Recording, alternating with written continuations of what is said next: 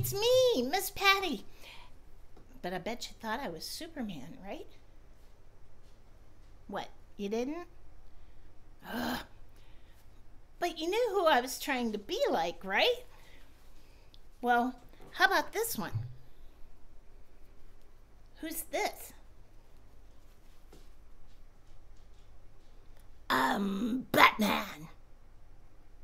No? But you knew who I wanted to be, right? There are things that let us and other people know that this is Superman and this is Batman, right? The big S and the colors, the ears on the mask and the bat. These are things that tell other people who we're trying to be like, right? Well, in today's Bible lesson from Ephesians, that's a really cool word. Can you say it? Ephesians.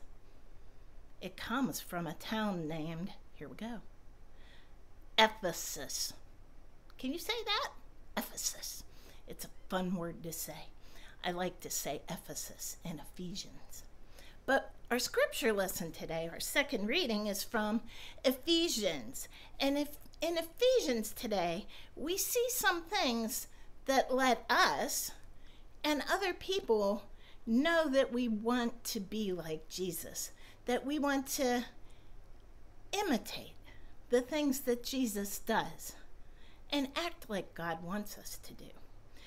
So you see that we're not supposed to fib about people or steal or gossip or say bad things about people. We're supposed to try really hard not to do those things. And we're supposed to try really hard to be kind and gentle and sympathetic and forgiving. We're supposed to try really hard to live in love. Because when people see us doing these good things, when they see us living in love, even when it's hard, and sometimes it's really hard, and we want to get angry, and slam things around, and be really mean or grumpy with people, when they see us doing good things, even though we don't want to, then they know that we want to be like Jesus. More than anything, we want to be like Jesus too. And that way we can all, and I do mean everybody, all people can live in love. I think that's really cool. And that's something I think would be really awesome if we could all live in love. It makes me so excited. I really, really, really just want to pray. How about you? It's a repeat after me prayer. Are you ready? I am. Let's go.